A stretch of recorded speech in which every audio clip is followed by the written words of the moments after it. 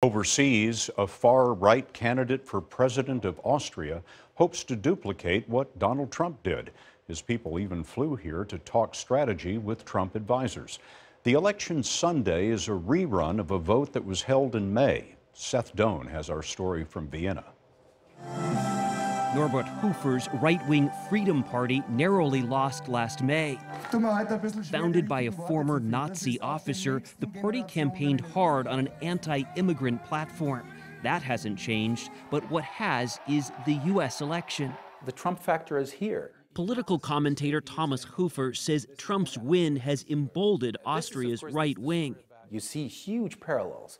The wall on the southern border is well and alive here in Austria as an issue. Anti-immigrant message, anti-establishment message. There are overlapping tactics too, including fake news spread online. Here it was a phony diagnosis of cancer. It's about undermining, not only undermining the message of the other side, it's also, spreading news, fake news. Back in May, we went on the campaign trail with Freedom Party boss Wolfgang Jung and got a taste of his anti-Muslim rhetoric. I don't want a mosque here. You don't want a mosque here? Yes.